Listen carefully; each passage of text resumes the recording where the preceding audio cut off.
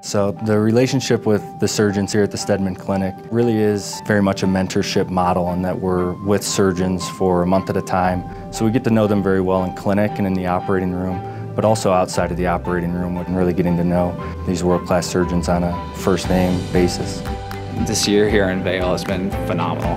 The different surgical approaches, the meticulous nature of all these operations, being able to perform them not only well, but in a timely fashion and a reproducible way. I hope to be able to continue throughout my career.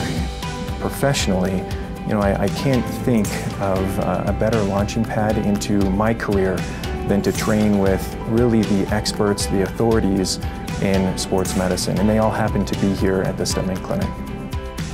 Mentorship at the Steadman Clinic is one of the reasons why you come here, and when you're on the different rotations, you're often just one-on-one in the OR together, and in clinic, you get a lot of learning time, not only in those spaces, but also in the lab. And what it means to us when we leave is a continued mentorship, not only with the staff, but also we have a lot of colleagues around the world that we can count on.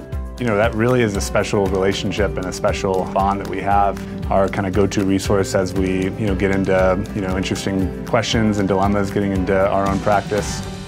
I mean, it's kind of unbelievable. We talk about this with the other fellows sometimes. When you really think about it, these guys are all the top people in their field, and it's kind of like Tom Brady asked you to come down from the stands and throw you passes. So sometimes I'm like, what am I doing here? They're really patient with us and are great teachers, and we're really appreciative for all the work and time that they commit to us, because I know that they're really invested in the teaching program as well. I'm going to take a lot into my practice from this year. One of the main things is how to provide great care to a patient, how to establish the relationship, and how to carry that through surgery and then care for them post-operatively, both in good times and when things go wrong. I've also gained a lot of surgical experience and expertise. The lab has been an excellent resource of being able to see the surgeons do things firsthand and then be able to go in and practice that on my own independently.